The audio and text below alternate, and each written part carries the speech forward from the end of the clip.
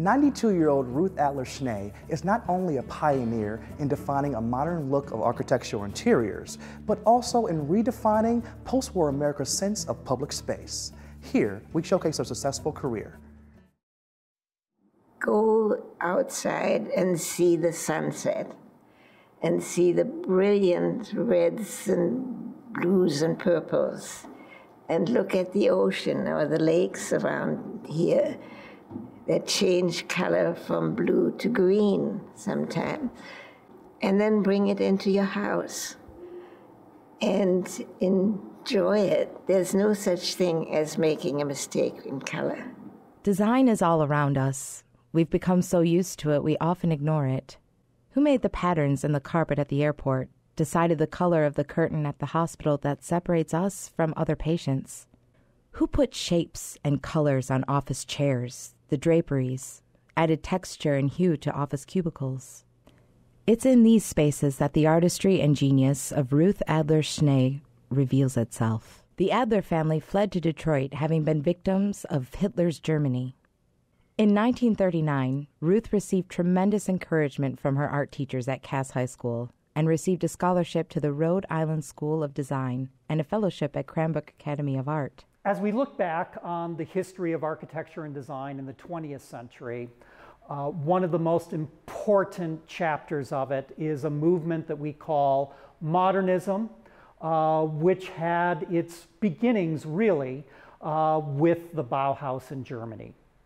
It was founded in 1919 by an architect by the name of Walter Gropius, whose initial goal was to combine the crafts and the fine arts together. Among the instructors that Gropius brought with him to the Bauhaus was the Swiss painter Paul Klee. Paul Klee taught the preliminary course where young students would learn about color theory, materials, relationships. Today, he and his colleagues at the Bauhaus are amongst the most sought-after artists of the 20th century.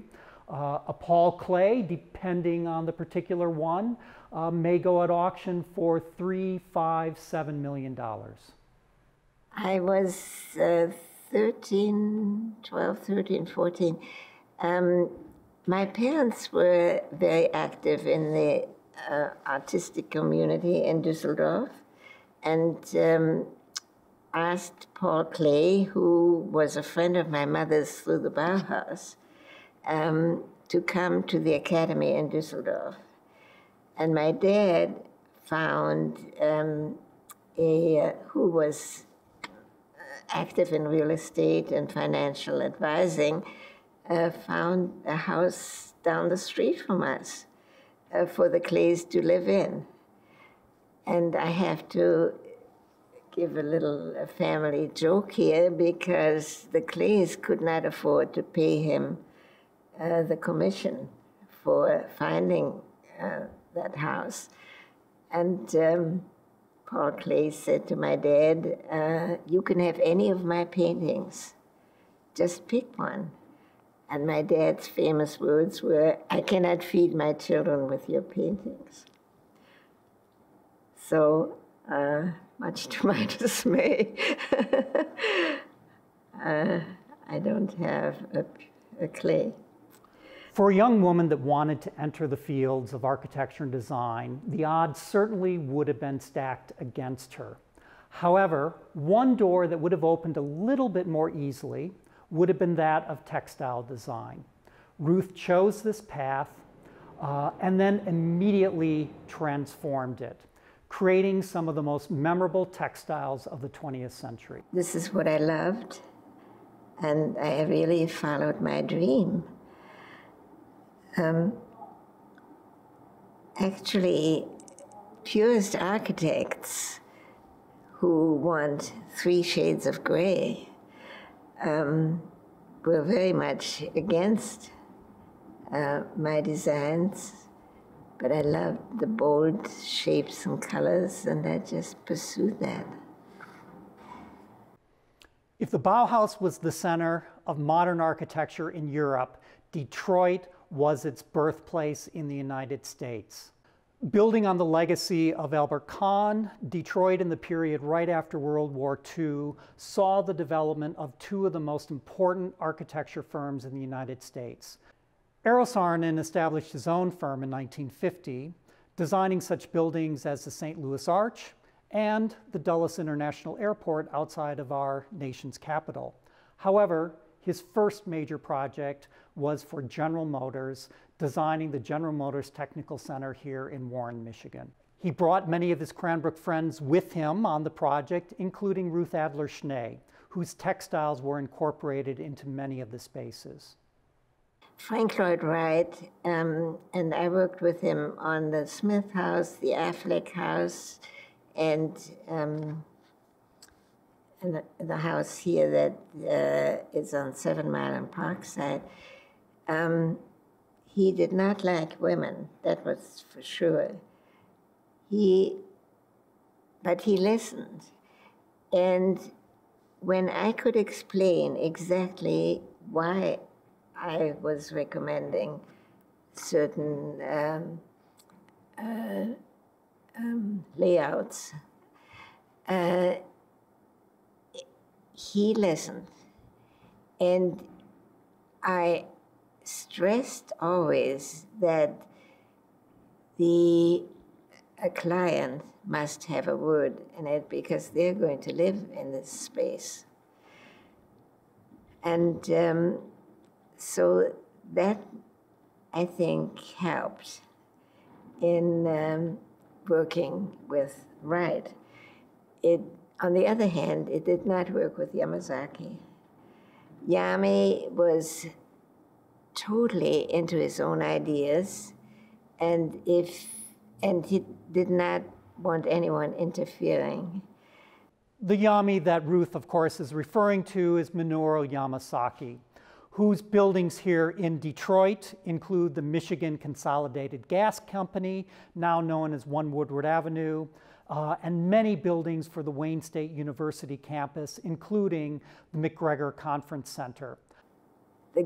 The problem I had with Yami was that he would not allow paintings to be hung. And I think it's so important for people to live with art and paintings. We had many arguments. He's probably best known for the Twin Towers that he designed for New York City, the World Trade Center. Actually, I specified the interior finishing materials of the lobby. And then, of course, when I saw that plane drive into the building, I was totally hysterical. This corner 50 years ago was teeming with people. Hudson's department store, just down the street, had 33 levels and more than 2 million square feet of retail space. It was a major hub and destination for Detroiters. Just over my shoulder, Ruth Adler Schnee and her husband, Edward Schnee, opened their retail store. Adler Schnee was the store for contemporary home furnishings and decorating ideas. All the while customers were upstairs, Ruth was in the basement creating her designs. The car center is located kitty corner from the former Adler Schnee location on Harmony Park. After 38 years, it was our privilege to welcome Ruth back to the neighborhood.